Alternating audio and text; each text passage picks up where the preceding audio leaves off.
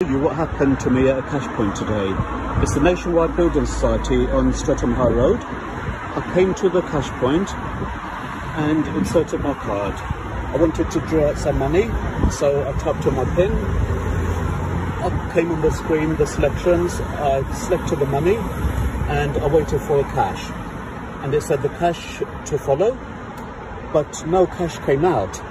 I had to look up here and it had notices and so on, but nothing untoward. It said cash to follow. Where's the cash? I couldn't find it. I looked with interest down here. I said, cash should be coming out here or down here. I said, wait a minute, there's a blockage there. I had a look, toyed around, and then there's a plastic plate. I pulled it off like that, and there was a cash down there.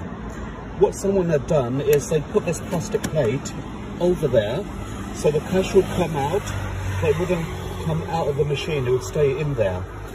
Later, after I'd gone, they would come back to the machine, take the plastic plate out, like that, and then take the cash from there and disappear. This is a warning for all of you to be careful, because this is a new con that's going on, so be careful. When it says cash to follow or cash being dispensed, always make sure that the two holes where cash goes in or out are available.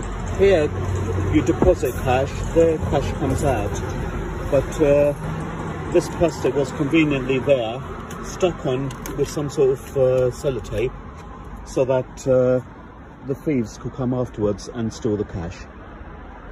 That's the lesson for today. Be careful. Bye-bye.